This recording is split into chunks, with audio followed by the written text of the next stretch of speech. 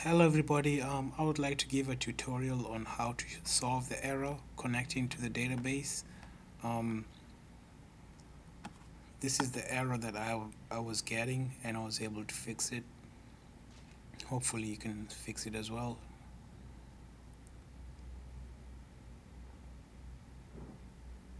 So this is the error that I was getting, error establishing a database connection.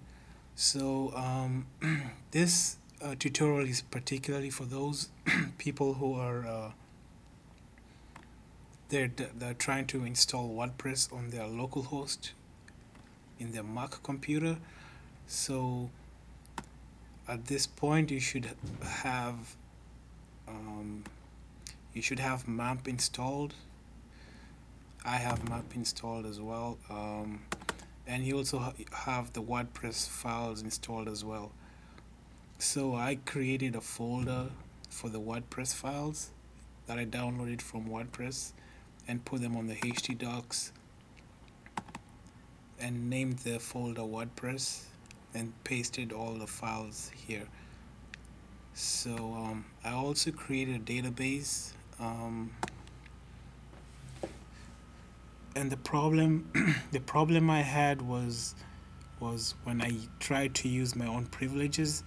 I think when you're starting out, you're not supposed to use your own privileges. You're supposed to use the default privileges that the database is already set on.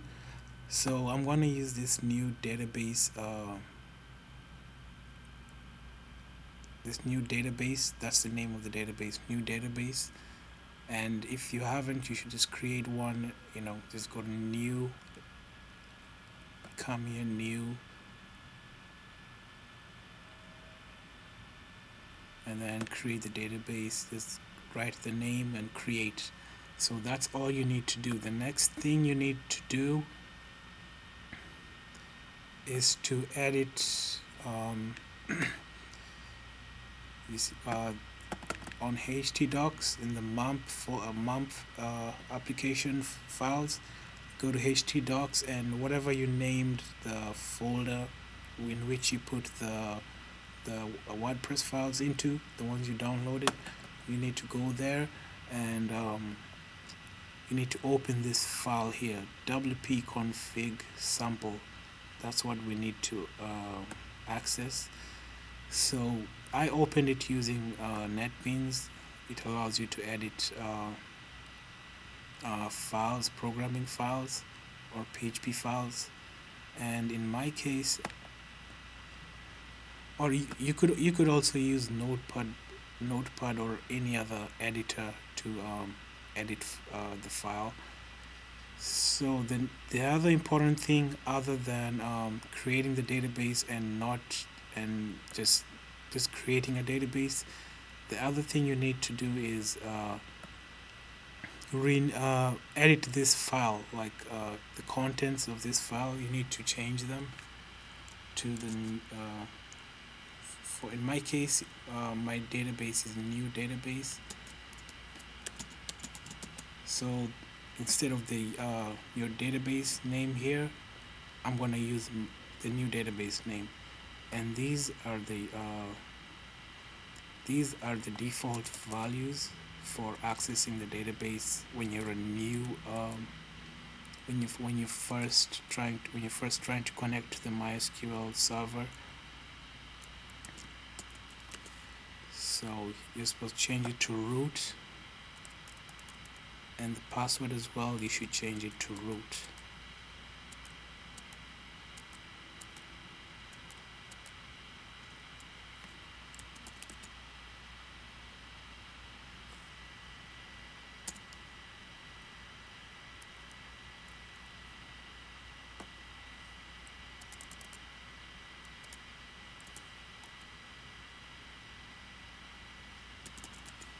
Sorry for the delay in the video, but yeah, the username and password should be root, and the database should be your name, the database you created.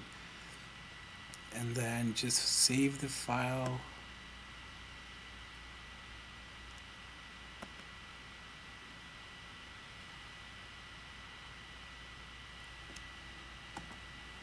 once you save the file,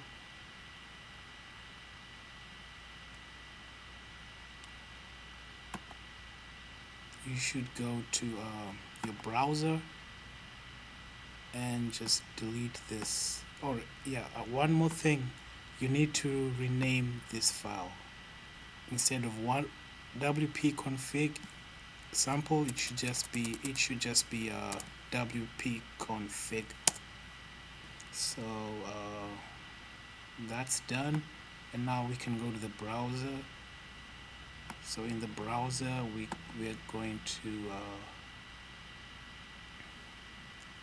going to try and connect to the server. So this is localhost 888, and that's the server, that's the Apache server, which will connect to the database. And that's,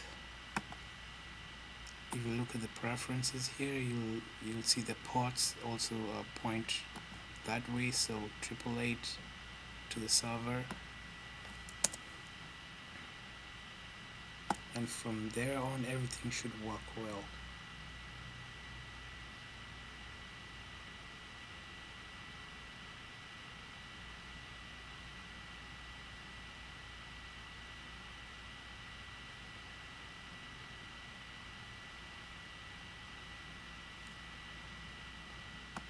So we're going to choose English, continue.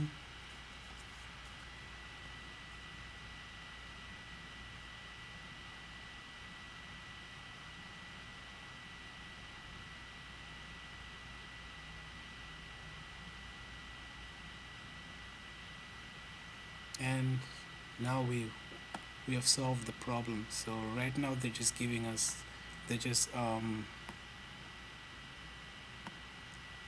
right now the information here is just information for your WordPress website that you've just downloaded.